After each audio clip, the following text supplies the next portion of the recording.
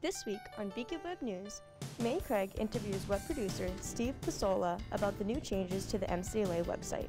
Sim Kerr previews upcoming Darnell Moore's virtual lecture hosted by MCLA's Lavender Fund. Effort to bring Darnell was very purposeful. We felt that he was a really good first speaker to bring as part of the series because he is intersectional. And that's coming up next on Beacon Web News.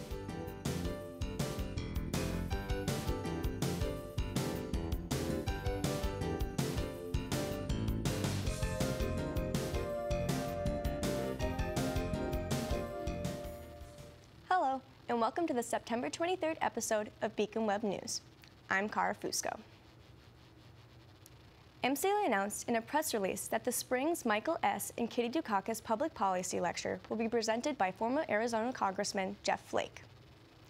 This event, entitled Election 2020 in the State of U.S. Politics, will be on Thursday, October 1st at 5 p.m. The event is free and open to the public. Advance registration is required. For more information, call 413-662-5224 or go to MCLA.edu/public-policy. October is Breast Cancer Awareness Month, and if you want to learn more about the campaign to increase awareness about the disease, then make sure to virtually join the Women's Center on October 1st from 12 p.m. to 1 p.m. The Berkshire County Walk to End Alzheimer's will be on Saturday, October 3rd from 8:30 a.m. till noon at the Adams Visitor Center. This event is held annually in more than 600 communities across the nation. To learn more, go to facebook.com/AlzheimersMANH. On September 23rd, the MCLA's Lavender Fund is hosting the Darnell Moore virtual lecture on LGBTQIA+ issues in Moore's book, No Ashes in the Fire. Sim Kerr gave us the inside scoop on what happened at this event.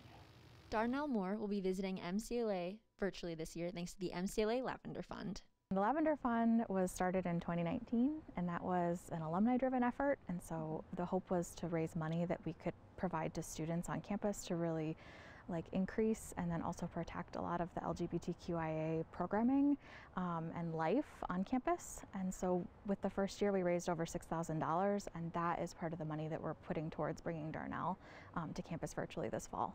The book that he wrote, the fact that it was a New York notable book, the fact that we thought that faculty would be really interested in incorporating that in their classes, and that also I think that his story would really resonate with lots of our students. So for me, it was kind of an easy decision. Well, I think this first effort to bring Darnell was very purposeful. We felt that he was a really good first speaker to bring as part of the series because he is intersectional, and so he can speak to the Black experience and also to the queer experience, and we felt like that was really important to bring to our campus, especially given the folks that are here. And what Darnell is talking about and writing about, I think, is so important and timely, and so we really felt like Darnell would be a perfect person to introduce to students and kind of let him tell a little bit more about his story. Darnell Moore's memoir, it covers so much, I mean, I think it's been talked about as a coming of age story, but I think, there are so many different layers to it. I definitely want to talk about it in the context of MCLA and some of the more relevant topics. Really like to look at intersectionality and understanding what we're dealing with on campus and how people are navigating who they are. So we had a short list of a couple of different speakers that we felt kind of fit into that intersectional, could speak to an intersectional experience. But Darnell was someone that kind of came to the top pretty quickly. He was also available and excited to do it, which really made a big difference, I think, to me. I thought that was really cool that he wanted to do this, and he wanted to come and speak to students. This event will be on Wednesday, September 23rd at 6 p.m. The event is free, and you can register to attend at alumni.mcla.edu. For Beacon Web News, I'm Sim Kerr. Are you applying for jobs but need help writing your resume or cover letter? CESI, the Center for Student Success and Engagement, will be hosting a resume and cover letter writing workshop on September 24th at 2 p.m. in the Bowman Lower Level CAF. If you are looking for some mindfulness or just to participate in some yoga, check out Mindful Mashup with MCLA alumni Monique Sims. These virtual sessions take place on Sundays and are hands-on, so a mat is recommended. This link can be accessed through the MCLA Events app. MCLA is celebrating its 125th anniversary virtually. This event is to honor the history of the college. The event is free and open to the public and will be taking place on September 29th at 4 p.m. More information on the event and how to register is available on the alumni website at alumni.mcla.edu. The new MCLA website is officially up for everyone to use. May Craig spoke with Steve Pistola about what went into changing the layout of the school's website. This week on Beacon Web News, I interviewed Steve Pistola on what the process has been like in creating the new website for MCLA. Long process, from strategy to building wireframes to doing site maps, design elements, testing them out, making sure that the school, the community is in line with it. So there's a lot of surveys in the strategic part, some interviews. They came onto campus and interviewed the students and faculty and staff, just so that they get the vibe right, not to design something that's out of step with who we are. So then the design elements came through, and that was kind of based on the Simpson Scarborough branding redesign that came the year before. So they're integrating that design with interactivity and the strategy that they want to put into the site. It was old. It was 2012, which in web years is ancient. 2015 was when it came together, the last website. Things like Google tags. So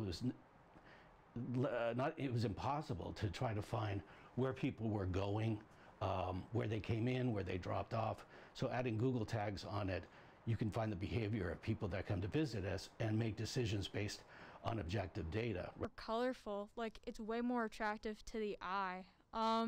It has basically the same mechanics though.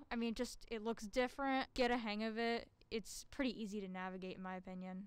I like the new colors. It has this very coloristic view of MCLA. How when you go to the site as well, the sidebars, you click all these different options like student life or academics. It brings you to these different subtopics that is very easy to access. Different websites. One was for the desktop version and one was for mobile. So mobile was a subset of the larger desktop version.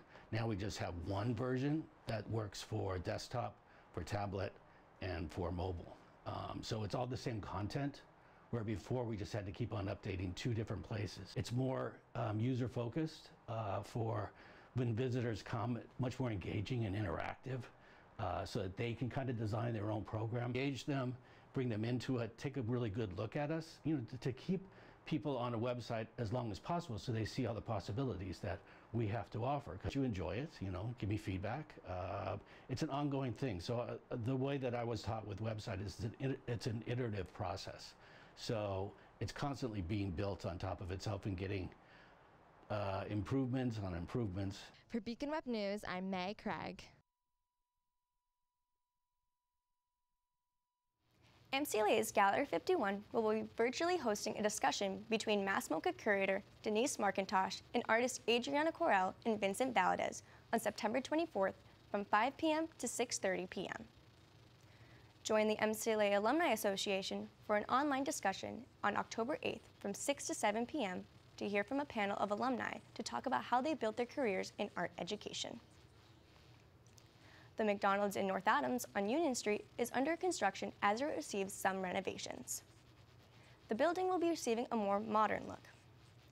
The dining area and drive-thru will switch being open based on the construction. Currently, the drive-thru is open. And now from the Beacon. The deadline to sign up to run for a position in Student Government Association is September 27th.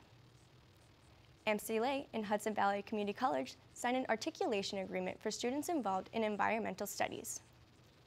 Students from HVCC who receive an associate's degree in environmental science can transfer to MCLA as a junior to pursue a bachelor's degree in environmental studies. MCLA is starting its first composting pilot program in the townhouses this month, after plans were disrupted by the pandemic last spring.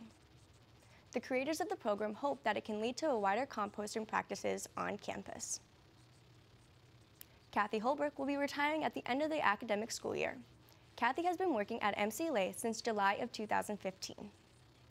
The Beacon's editor-in-chief, Brian Rhodes, and BWN's executive producer, Sim Kerr, interviewed Kathy Holbrook on Microsoft Teams about her decision to retire. You know, I mean, I am certainly near retirement age. You know, if you do the math, I've worked for 40 years and I spent 2 years in grad school. And I have loved what I do. And I still love what I do. But there comes a point when you look at it and you say, you know, I've worked for a long time. I've done the kinds of things that I think that I can do. And it's time for me to do my next phase of my life. You can check out these and other stories from the Beacon at theonlinebeacon.com or pick up a copy all over campus. That's it for this week. To stay up to date with BWN, you can follow us at facebook.com/MCLABWN. Thanks for watching, and we'll see you next week.